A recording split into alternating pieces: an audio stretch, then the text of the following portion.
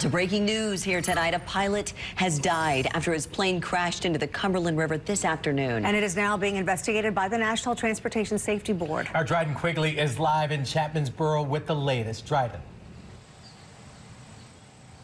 Yes, Marius, when the Cheatham County Sheriff's Office arrived here on scene, they found the plane partially submerged in about 6 feet of water and mud. Now, some of the officers actually jumped in to see if a rescue was possible, but it was too late. Now you're taking a look at a photo from the Sheriff's Office of the red single-engine plane. It's only reachable by trail, so it made it challenging to get to. They're investigating now what caused the plane to crash. The pilot, who was the only person on board, died.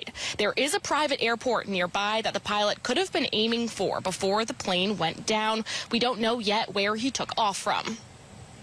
There is a private airstrip not far from here.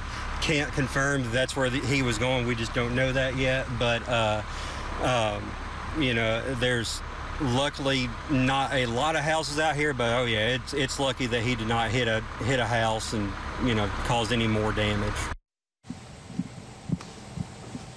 Police are staying here while the FAA investigates. They're also not releasing the name of the man yet until his family has been notified. Here in Cheatham County, Dryden Quigley, WSMV4. All right, thank you, Dryden. Also